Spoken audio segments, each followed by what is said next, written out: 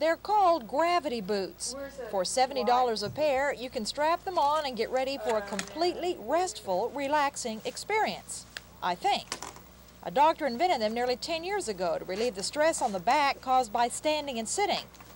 But now the gravity boots have caught on in such a big way, salesmen are having trouble keeping enough of them in stock.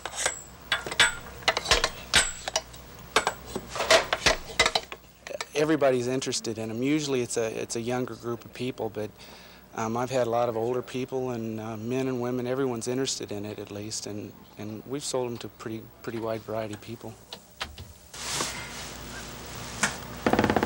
Whoa, there we go. How does it feel? I can feel all the blood going to my head. Does my face look red?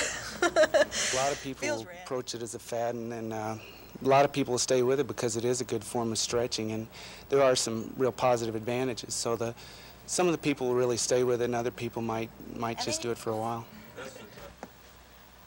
I don't know if the fad will stay in or not. I just hope that hanging upside down will make me taller.